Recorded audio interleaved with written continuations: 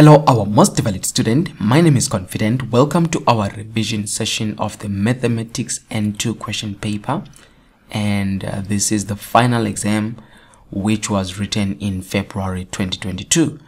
These are the exams that were postponed from last year in November due to COVID, and now they were written in February. So I'm bringing you the revision of this paper so that you can also prepare if you are also preparing for your final exam. So as you can see, this was the question paper. The Mathematics N2, it's a national certificate, and it was written, as you can see here, it says on the 1st of February 2022 in the morning. X means the morning paper, and then it's a 3-hour paper. So some of the requirements here, they say you need 2 sheets of graph paper. So they will provide you with the graph paper, and then you need to provide your scientific calculator, as that is very, very important. You need to have a scientific calculator. Now, to begin with, I always emphasize on a few instructions which are very, very relevant for you as a candidate. And again, to go through these in brief, as we say, this is a Mathematics N2. Time is 3 hours. The mark allocation of that paper is 100 marks. So for a few instructions here, you need to answer all the questions, read all the questions carefully so that you can ensure that you don't miss or answer the questions in the wrong way.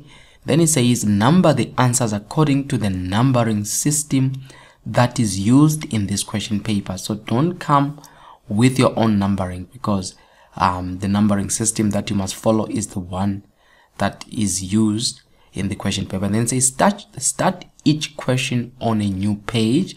That is for neatness, so you can understand that well.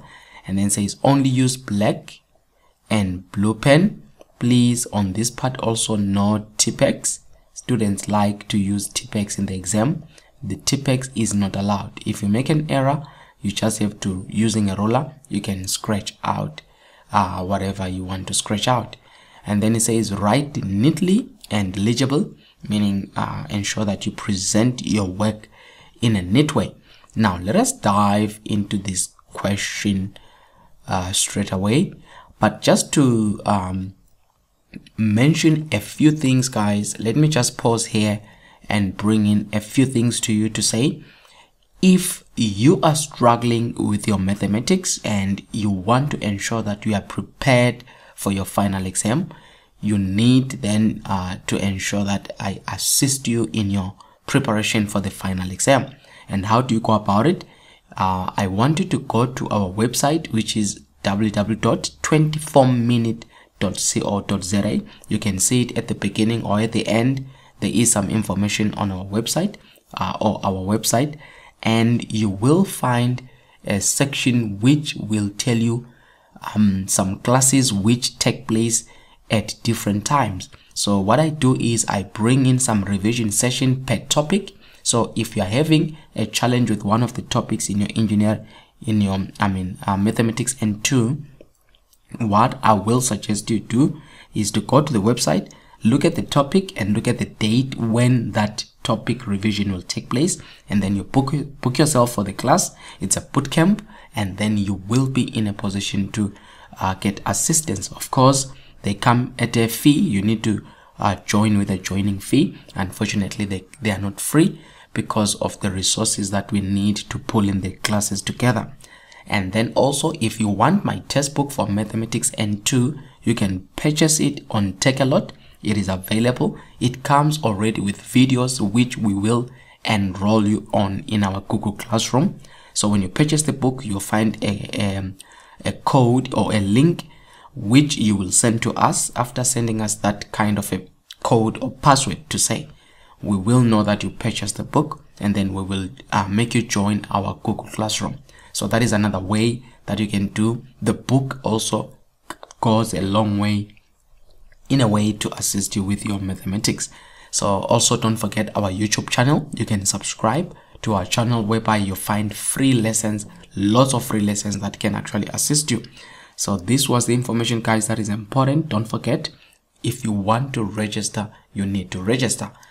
Now, concerning this video or concerning this full paper, I will do question 1 until I think it's question 7 or question 8, depending on the last part of this question, and I will upload this whole memo on the YouTube, but it will be available for premium members in the beginning.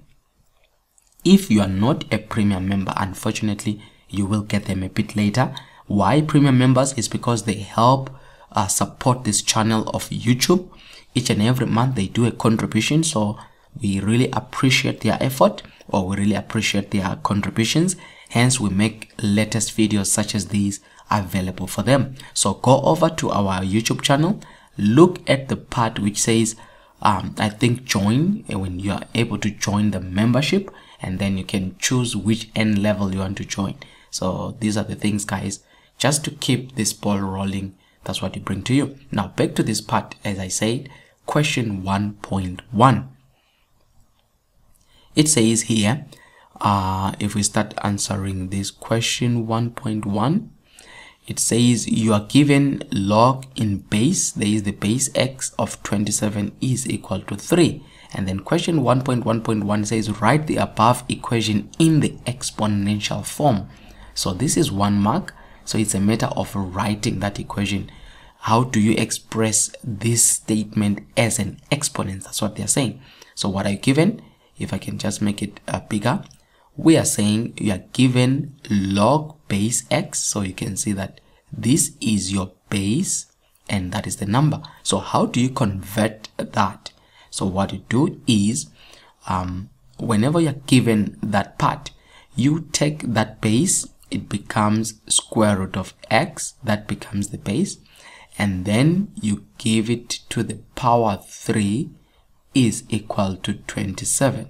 That's how you solve it. It's x, it's square root of x, so this becomes the base, that becomes the exponent, and this becomes the number. So that is the expression that you do whenever you're converting from what? From the logs to the exponential form. Don't forget, this becomes the base, that becomes the exponent, and this becomes the number.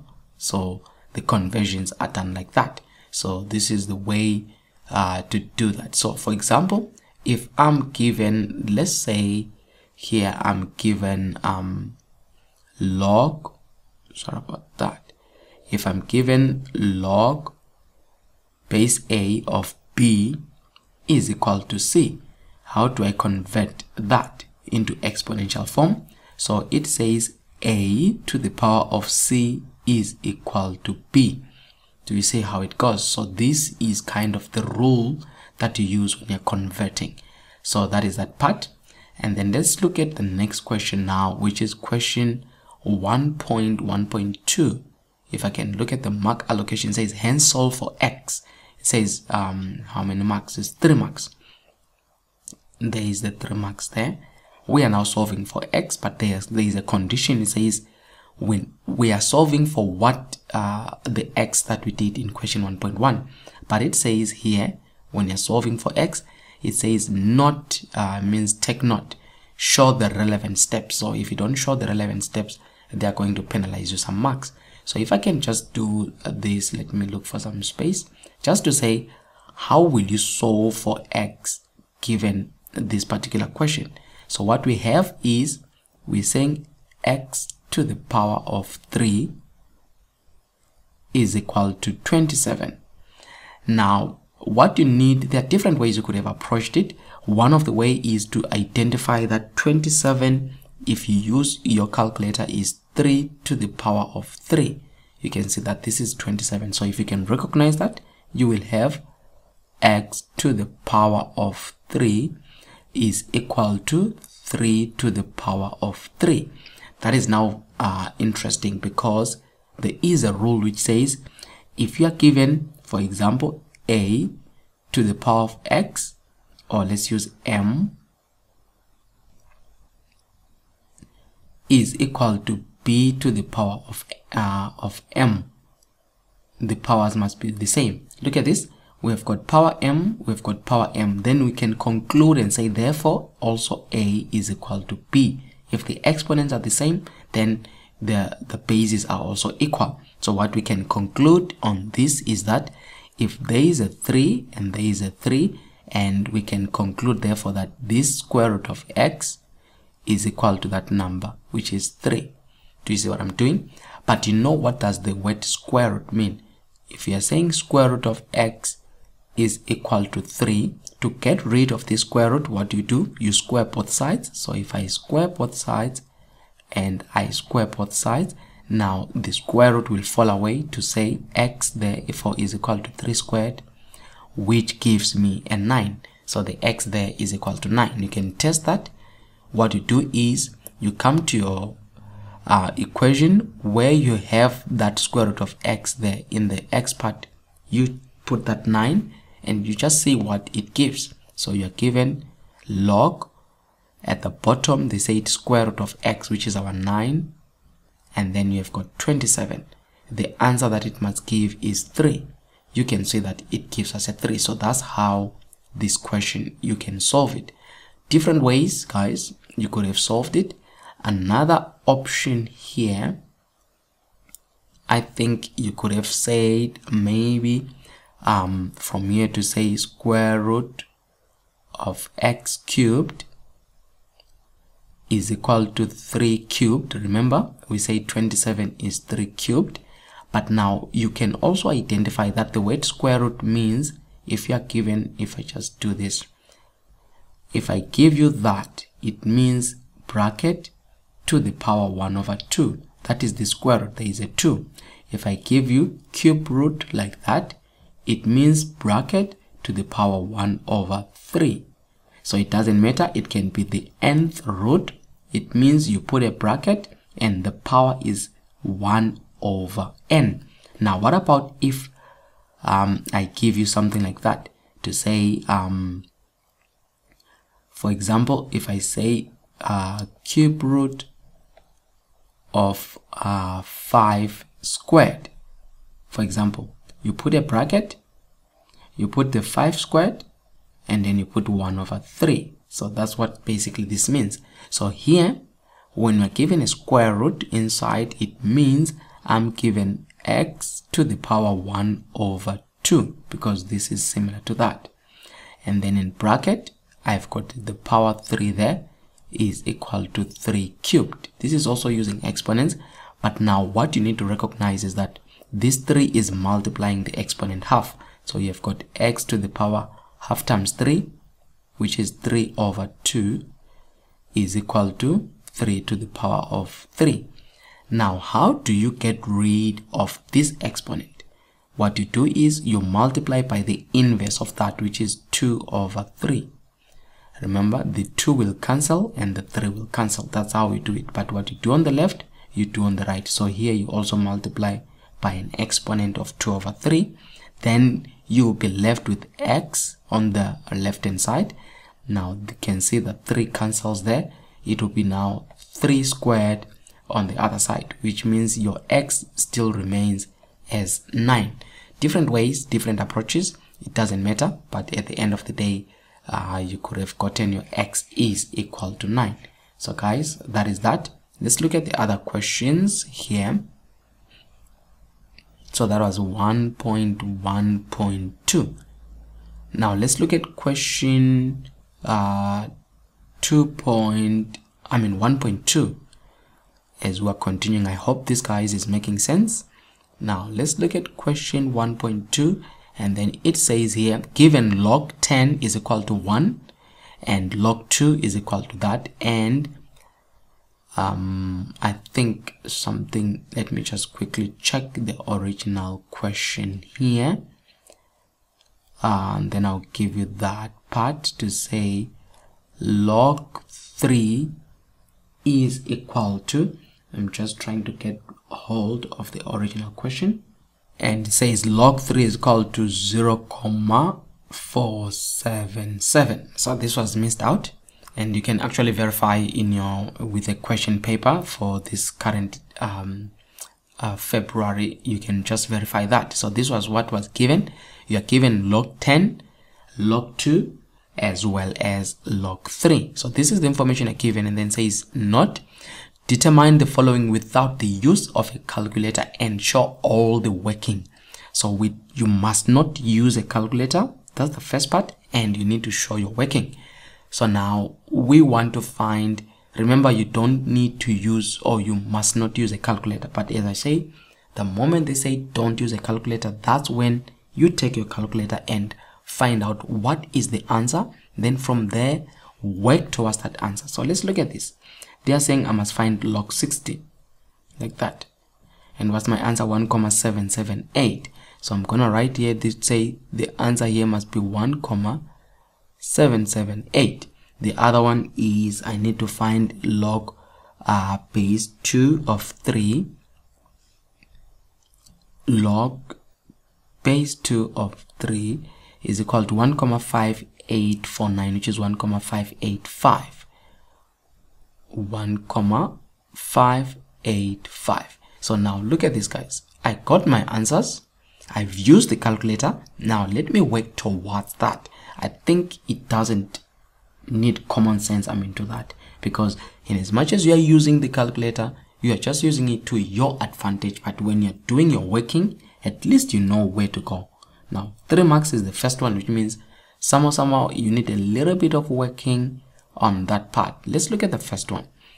Says you need to find log 60, and we are given this information here. So what do you know about log 60? Log 60, remember, you need to try to write it in a way which will be in terms of either 10 or 2 or 3. Now you know that for me to get 60, I can say log, put a bracket, 60. You can find 60 by saying 10 times 6 is 60, but I don't have 6 there.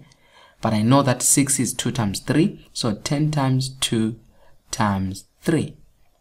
This can give me 60, because 10 times 2 is 20, 20 times 3 is 60. So you see, why am I using 10, 2, and 3? Because I'm given the 10, the 2, and the 3, and I must use that information to simplify. But now, continuing, you have a law on logarithms, which says if you're given log xy, like that, in other ways it's x dot y, meaning x times y is equal to log x plus log y.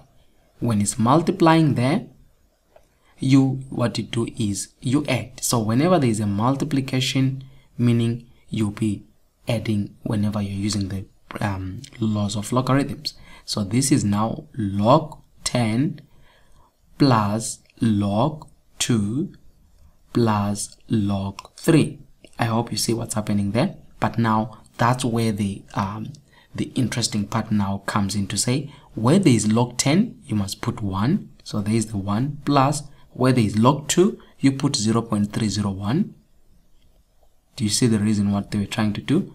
And then where there is log 3, you put 0.477. Now you can add that to say it's a matter of adding. Remember, they say don't use a calculator, so you can kind of add this to say 1, 3 decimal places 0, 0, 0, 0,301, 0,477. You just want to verify that answer again to say is it the proper answer. Now 7 plus 1 is 8. You are adding. There is a 7. 4 plus 3 is 7, which is 1,778. You can see that it actually matches that very answer that we got, which means you are in the right direction. I mean, you are actually guaranteed that your answer is definitely correct. So the first part is done. Let's look at the second one. Question 1.2.2. You need to find a log base 2 of 3. So if I do that one to say what is log base 2 of 3. Again, remember, you need not to use the calculator. So now you use the laws of logarithms. We just did. Let me just check if we used it. This is the one that we used in this question. Remember, we said actually nope, that is a bit different, but it's similar in terms of the base, log base x of 27. So what you do here, there is a special law or a rule which says if I'm given log base a of b and I want to introduce a new base, in other words, I want to change the base. Let's say I want to make it into base c. I'll say log base c over log base c. You see that? Now I take the b, it will be the top one, and that base a, it will be the bottom. That's how you convert it. But now what if I wanted to convert everything in terms of base a? Remember, I mean in terms of base b, it is in base a. Now I want to convert everything in base b. So I'll say log base b over log base b. Now the b goes on top and the a goes at the bottom. That's what you do. Similarly, if I come here to say I want to use or whatever I'm given, remember either I used log 10, log 2, or I use log 3. In this case, you can see that I already have 2 and 3. So I'm going to convert from base 2 into base 3.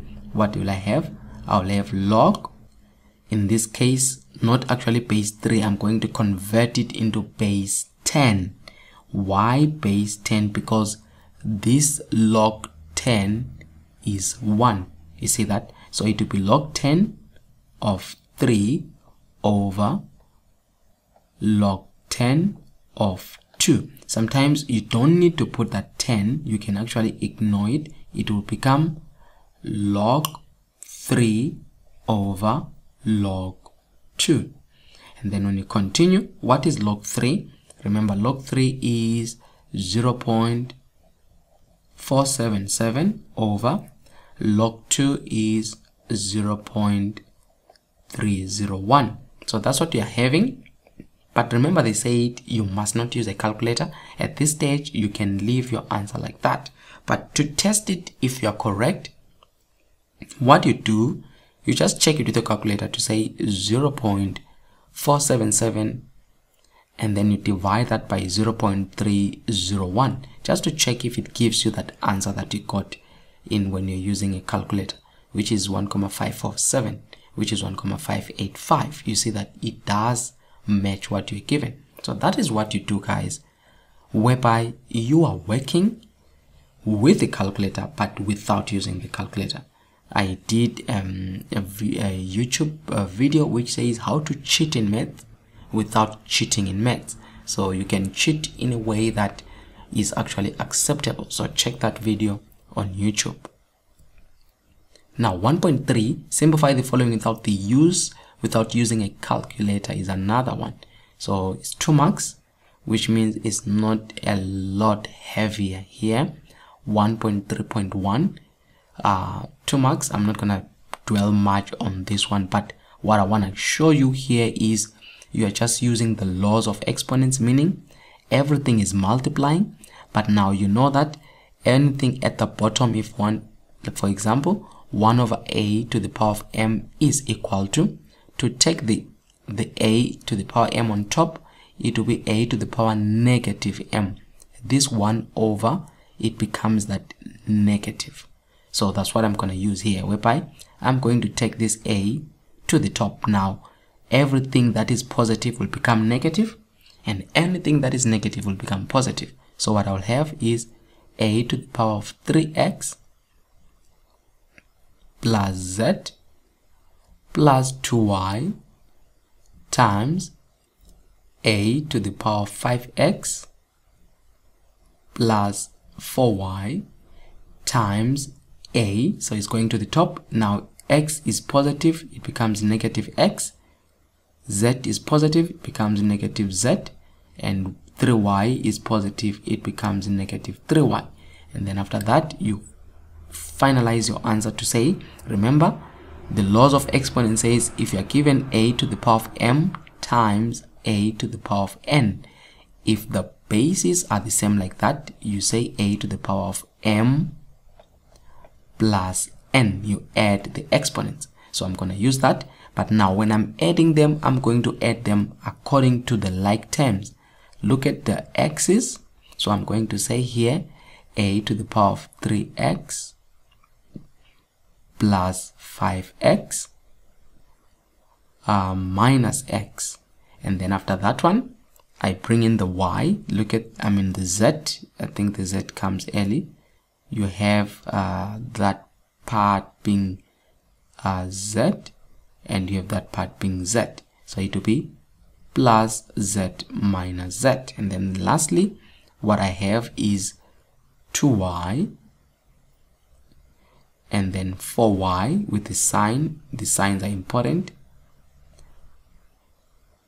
and minus 3y. So I'm going to take these together as like terms, which is plus 2y plus 4y minus 3y. I think that. So it's a matter of just collecting like terms, guys. Nothing much here, which is a to the power 5 plus 3 is 8 minus 1, it's 7x. And then z minus z, it cancels. 2 plus 4, it's 6. 6 minus 3 is positive 3y. You can use a calculator to verify that. So this becomes your final answer, which is 7a to the exponent 7x plus 3y. It's basic exponents. You just need to know what you're doing in that case. This was 2 marks, so I'm not going to dwell much here. Now next one is 1.3.2, and then let's look at the mark allocation of this one. Is 4 marks. This is good marks. It's 4 marks. So this is the last question. It was out of 15. So let's see what it is requiring. Remember, they say I must not use a calculator. Now you can use a calculator on this one. I just want to check you my previous videos where I show you how you can check if your answer is correct with the use of a calculator, but because of time, I'm going to show you on this one to say how do you go about this one. So they say don't use a calculator. That's the moment you use a calculator. You take log 5, then you say square root of 125 equal to 3 over 2. So you know this will give me 3 over 2 plus, again, use the calculator to check what is the other one going to give. That is what you do with the calculator. Log 2 square root of 32 is giving me 5 over 2, and then when I add the 2, what will be my final answer, which is 3 over 2 plus 5 over 2. So you see, guys, I'm just working it in parts so that I can see what is that. So the answer here is 4, and the whole question is, let me go and find 4 in this. That is how you can see that using a calculator here is really something that you work to your benefit. So let's rewrite this. I'm given log 5 of square root of 125. This is so clumsy, sorry about that. So log 5 of square root of 125 plus log 2 of square root of 32. Now let me show you now again how your calculator assists you here. Log 5. Now the word square root, remember I said if you see a square root, it means bracket and the power is 1 over 2. That's what you must do first. So what you have is 125 to the power 1 over 2 plus log 2, again it's 32 to the power 1 over 2. That's the first part to notice. The next part is identify what is 125. These numbers, in a way, you need to get comfortable with such numbers. For example, 125, you must see that it's 5 to the exponent 3. You see that it's 125. What about 32? You need to know such numbers because 32 is same as 2 to the exponent, I think it's 5. That is 32. But the hint here is, look at the base. You need to express it in terms of that base. So find ways of expressing 125 in terms of 5 and 32 in terms of 2. The base will be your hint. I'll show you why. So you saw that this log 5, 125 was 5 to the power of 3 bracket 1/2 again plus log 2, and then we've got 2 to the exponent 5, and then there's another exponent 1/2. And these exponents, what they're simply doing is they are multiplying. So it's 3 times a half. So you've got log base 5 to the power, you multiply 3 times half, which is 3/2, plus log base 2 5, you're multiplying 5 times a half, which is 5/2. Then you have the law of exponents here, but you can already see something coming up here to say this 3/2 is that one, and this 5/2 you can see that is that one. So but now how do you get into that? There is a law which says if you're given log base a of a, if the base and the number is the same, you get a 1. And also that's one part. But before that, there is a law which says if you are given log base a of b to the exponent m, what happens is you take this m, you drop it so that it comes in here before the log. So it will become, in this case, m, you can multiply it, but it's fine even if you say m log in base a of b, but you must know that the m is multiplying there, but you don't have to show that, or you put a dot, but it's not necessary. So this law is what I'm going to use next to say the part of 3/2 will drop there, the part of that will drop there. So what I have is 3/2 dot, as I said, you can show the multiplication, is not necessary, 5 log 5 plus 5/2 times log, I think there is an error here, you can see that it started as a 2, but now I made an error and wrote a 5. This is supposed to be a 2 there, so it's 2, there is a base of 2 and the number is 2. So that's what I'm having. Then I'm going to apply this law at this stage to say if you see the base and the number matching, it becomes a 1. So look at this, there is the part 5 and 5 and 2 and 2. When it's like that, what does it mean? This is same as 3/2 times 1 plus 5/2 times 1. So what is 3/2 times 1? It's simple 3/2 plus 5/2. Remember they say don't use a calculator. Common base is 2. This is same as 3 plus 2. 3 plus 5.